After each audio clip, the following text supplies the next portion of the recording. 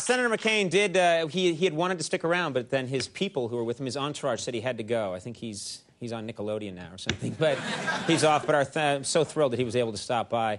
You know, my next guest from the television show Joan of Arcadia next week, you can see her in the new movie, The Sisterhood of the Traveling Pants. Please welcome Amber Tamblyn.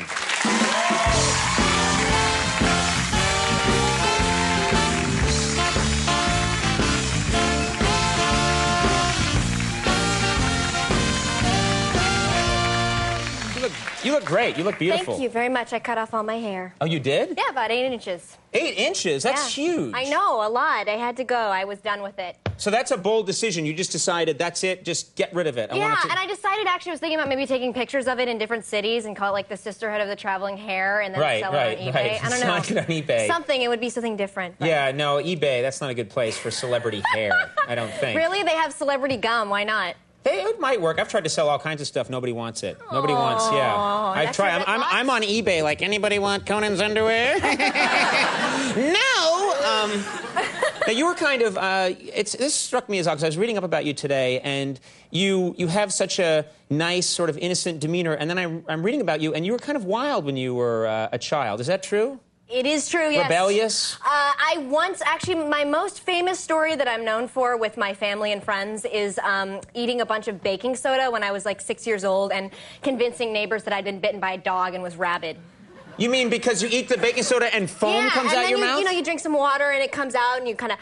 That's a good way to get shot, I would think. Not by my neighbors. They would actually, like, freak out and I'd be like, oh, haha, it's funny. And it really wasn't. It was really horrible. And people were just really mad, yeah. Yeah, I don't think mad, but they definitely think that I'm sick in the head. So yeah, I don't even know. That's not good for you, I would think, to eat a lot of baking soda. No, it's not. I used to actually eat Parmesan cheese when I was little out of the Kraft bottle, and my lips would swell up from eating it. Right. So putting random substances, it's not good. Well, I would think cheese is much safer. You're supposed to eat cheese. Baking soda? Cheese is allowed. The baking soda, I think, would be the problem. What else did you do? Did you ever commit any sort of crimes or anything as a child?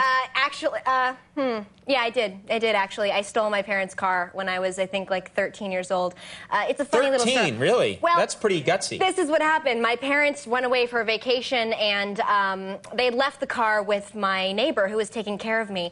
And I didn't really understand that she was allowed to drive the car, so I was upset about it, and I thought I would teach her a lesson by taking the car and driving around the block and hiding it from her. So you're... And, of course, I didn't get it on the block. I hit a car. Well, you're 13 years old, and you're whipping around, and there's foam coming out your mouth. Yeah.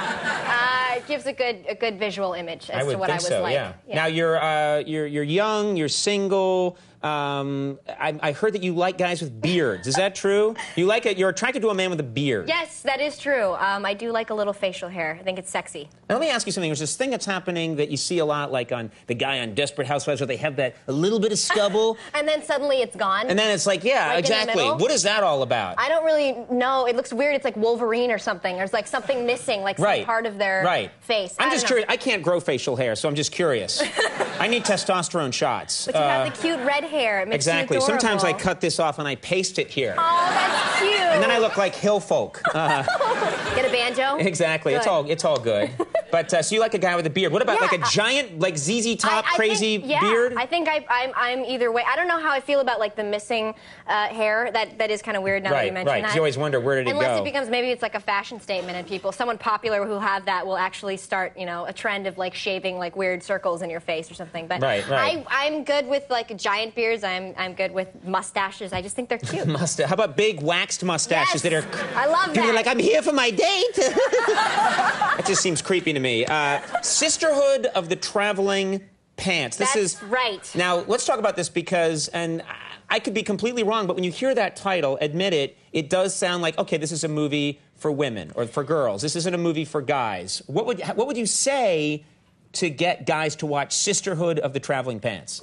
I would probably tell men that this is a film about 4 young, sexy, hot women all sharing one pair of pants. Does that work? Yeah, well, see that? Maybe? The guys... When you said 4 young, hot, sexy women, after that, they're all on board anyway. Reading quietly in the library. Whatever, I don't care. They sound hot. No, it's good, it's good. No, I think I would actually dare any man to go into this film and not cry. I would pay you $100 and a date with me, if that was the case. Oh, you heard it here. The Star Wars nerds are getting rowdy over here. I will do it. I will win. Hello. Then later, I couldn't do it. All right, we have a clip here from Sisterhood of the Traveling Pants. Yes. What do we need to know for this clip? This clip is basically Tibby at the Wallman's place where she works, and she's a disgruntled employee. So she's putting stickers on things in Wallman's. It's very exciting. All right, good selling. Yes. The Sisterhood of the Traveling Pants. Take a look at this clip.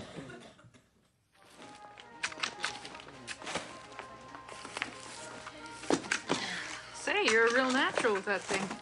Took me weeks before I got the hang of it. Yeah, well, we all have our special talents. Tibby, I thought I made it perfectly clear that employee headsets are to be worn at all times. Don't make me mention it again.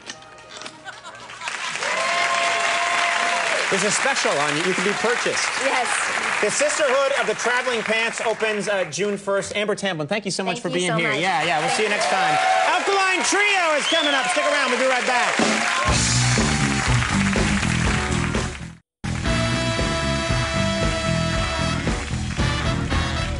All right, everybody. Fine show tonight. Coming up tomorrow night from the new movie The Longest Yard. Our friend Adam Sandler is going to be here, and extreme ping pong champion. If you're going to talk to a ping pong champion, talk to an extreme ping pong champion. Barney Reed will be here. We'll take a break when we come back. Alkaline Trio. Stick around.